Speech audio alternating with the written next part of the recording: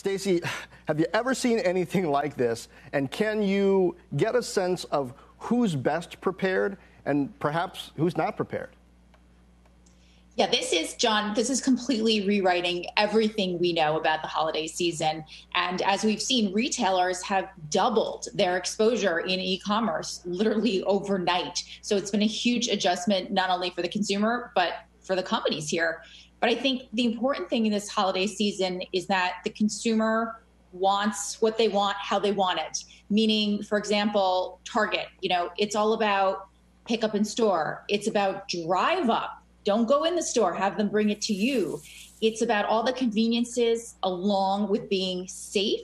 And I think those who can fulfill all those consumers' wants in a low-touch, safe way, those are the winners here. And I think Target's right at the top of that list. Now, you say discounts aren't the driving factor this year. That seems to break like the cardinal rule of the holiday season. Isn't it always supposed to be about discounts? What is it about then? Is it about convenience? And if it's not about discounts, are the retailers going to be successful in breaking consumers of this habit of showing up and trying to go into the store to get goods?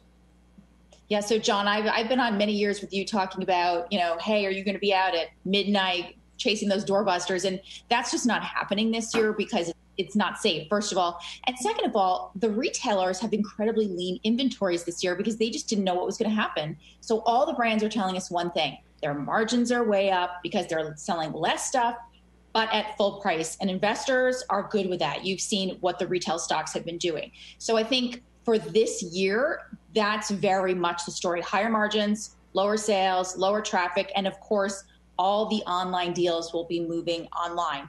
Will that be the new playbook when we return back to normal? I think absolutely not. What we normally see is retailers slip back into their old ways when things return to boom. Right. So, Stacey, it's Deirdre. Given that you just laid out the scenario, what it's likely to look like this year, does Black Friday, Cyber Monday, do they mean anything this year, especially when we're seeing those discounts come earlier? And, even Adobe has data out saying that we're going to have Cyber Months. People are planning to shop earlier and for longer. Absolutely, Deirdre. And that's been really intentional this year. So everybody from Macy's to Walmart, they've all talked about that they started really early. They started at the end of October so that you can ease into the holiday, that there's no stampede, there's no rush. And that's very intentional here. And also just in general, the deals aren't what they usually are, what they have been in the past years. So, I think the consumer's gonna have to be very careful picking and choosing their deals. But I think, it's a lot less impactful this year. The concept of Black Friday and Cyber Monday, it's really been a 6-week holiday period. Shepard Smith here. Thanks for watching CNBC on YouTube.